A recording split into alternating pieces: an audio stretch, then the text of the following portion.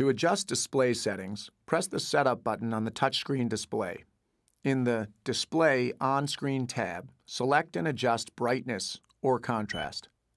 To reset all display settings to their initial values, touch the Reset On-Screen button, and then touch the Yes On-Screen button. To adjust audio settings, touch the Sound On-Screen button to select and adjust bass, treble, side-to-side balance, front-to-rear fade, beep sound on or off, or automatic level control. The 6 preset channels can be used to store 6 AM and 12 FM stations. To set a channel, first select AM, FM1, or FM2. Tune to the desired station. Touch and hold a preset on-screen button. The station is now held in the memory. Repeat this operation for the other stations and bands you want to store. To tune one in the memory, select AM, FM1, or FM2, and then touch the station's preset on-screen button.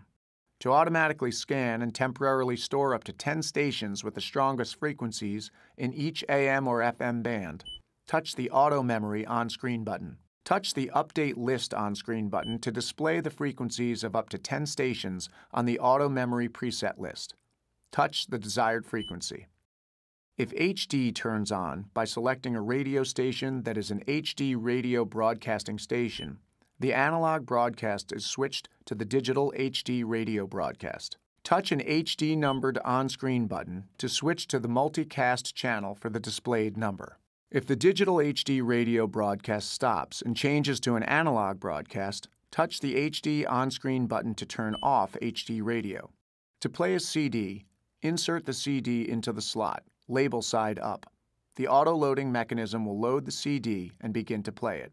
To select a track on a music CD, touch the Track List on-screen button, and then touch the track you want to play. To select a folder on an MP3, WMA, or AAC CD, touch the Folder List on-screen button, and then touch the file you want to play. To show the rear view monitor display, shift the transmission into reverse with the ignition switch on.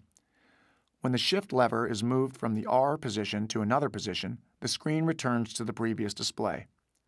To adjust rear view camera monitor display settings, press the Setup button.